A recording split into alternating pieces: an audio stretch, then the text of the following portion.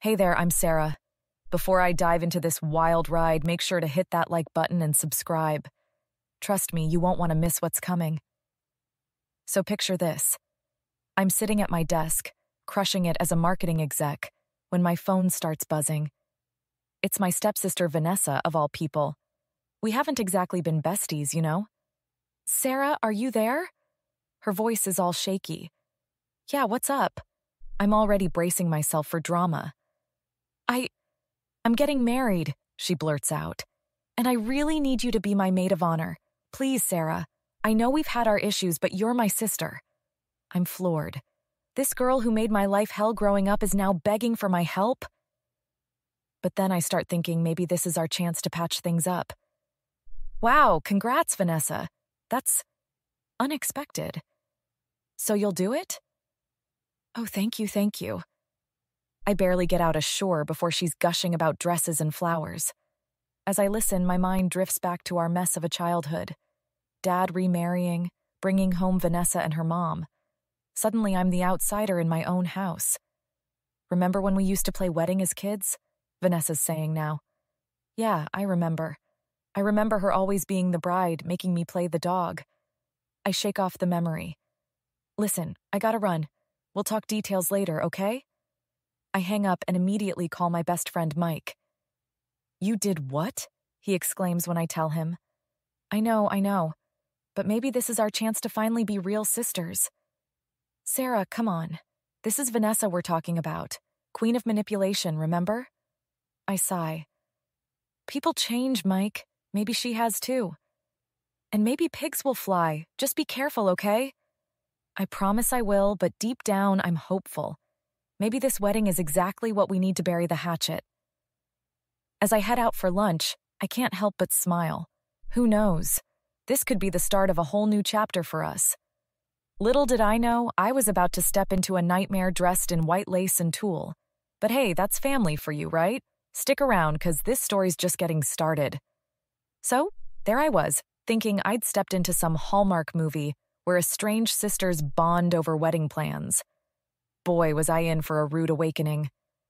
Sarah, darling, we simply must have the bridal shower at the Ritz, Vanessa cooed over the phone. It's the only place befitting a bride of my status. I nearly choked on my coffee. The Ritz? Vanessa, that's gonna cost a fortune. Oh, don't be such a penny pincher. What's family for if not to support each other? I bit my tongue, remembering my goal of reconciliation. Fine, I'll see what I can do. Little did I know, this was just the tip of the iceberg. Next came the bachelorette party. Vegas, baby! Vanessa squealed. First-class flights, penthouse suite, and VIP treatment everywhere we go. You're handling it all right, sis? My credit card wept as I booked everything. But the real kicker? The bridesmaid dresses. Only Vera Wang will do, Vanessa declared at the bridal boutique.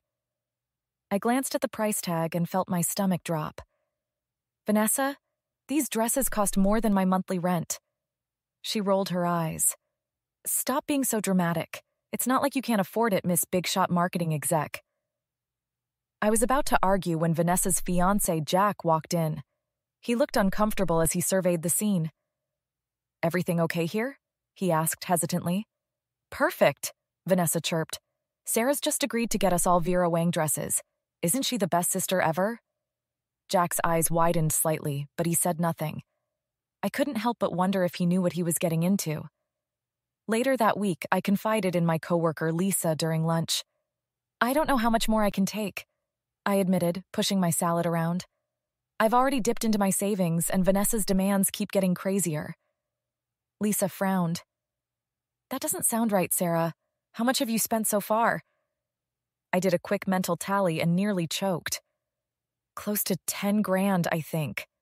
10 grand? Lisa exclaimed. Girl, that's insane. You need to put your foot down. I sighed. I know, but I really want this to work. Maybe if I show Vanessa how much I care, she'll finally see me as family. Lisa gave me a look that screamed, "You're being an idiot." But she didn't push it.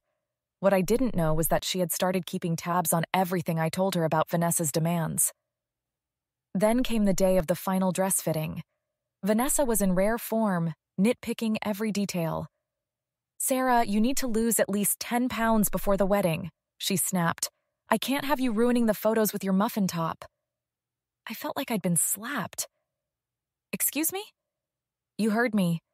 Maybe lay off the carbs for a while, yeah? I was about to give her a piece of my mind when my phone buzzed. It was a text from Lisa. Hey, got a minute to talk? It's important. Little did I know, that text was about to change everything.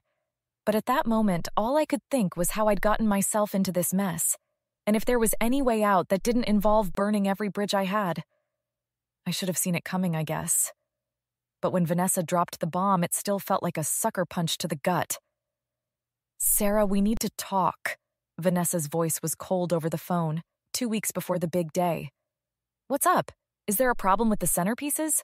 I asked, already mentally calculating how much more this would cost me. The problem is you, she spat. You're uninvited from the wedding. I nearly dropped my phone. What? Vanessa, what are you talking about? Don't play dumb. I've seen how you look at Jack. You're trying to steal him, aren't you? My jaw hit the floor. Are you kidding me? I've barely spoken 2 words to Jack. Save it, Vanessa snarled. I want you nowhere near my wedding. Consider yourself fired as maid of honor. The line went dead. I stood there, shell-shocked, as the reality of what just happened sank in. Thousands of dollars, countless hours, all down the drain. And for what?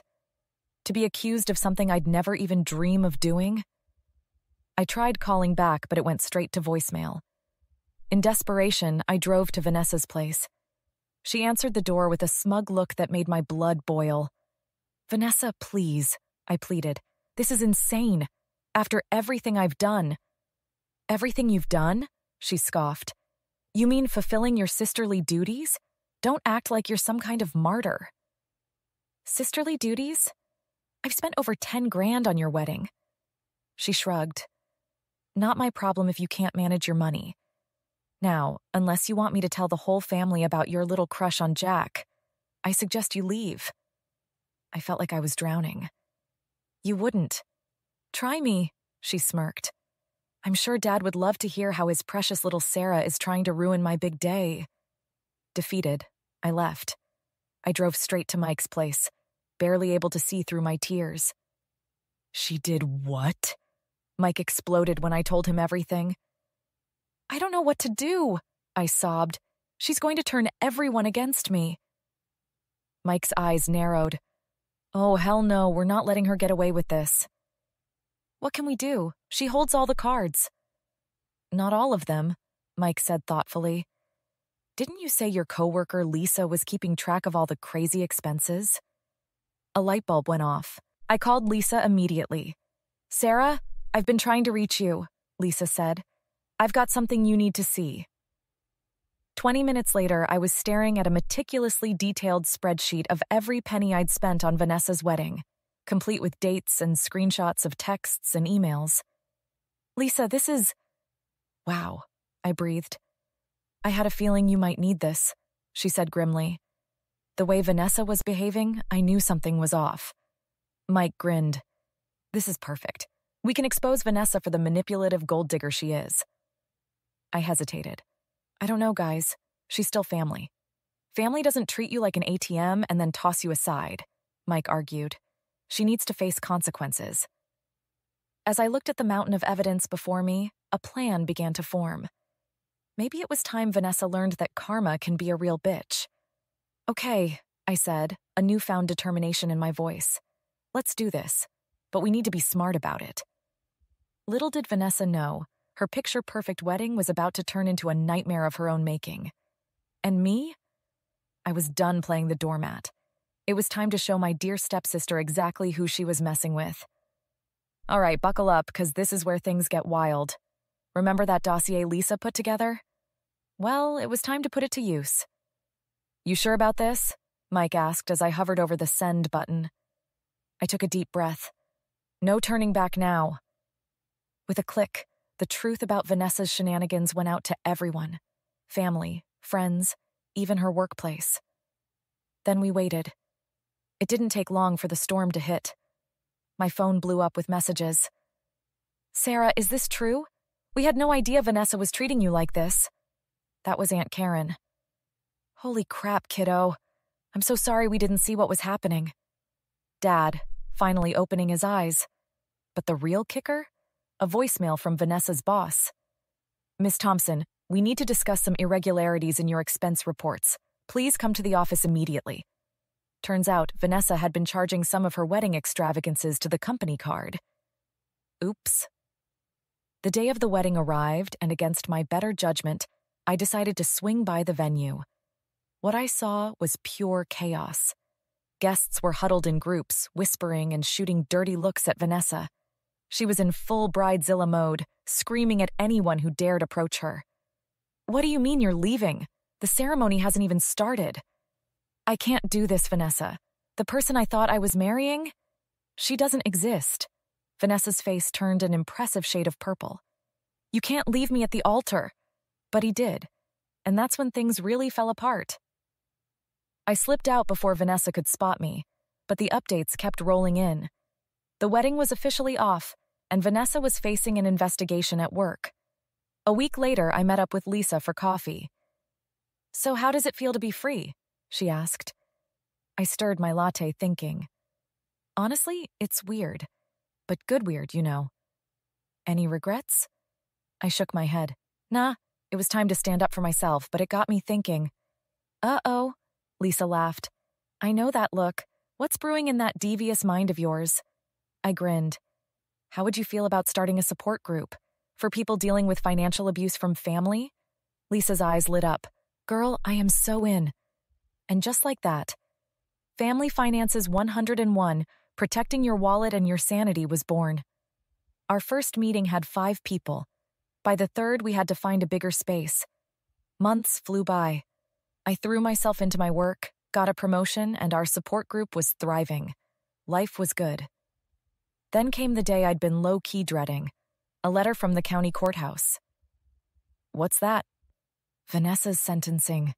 Looks like she's facing some serious time for embezzlement. Mike raised an eyebrow. You gonna go?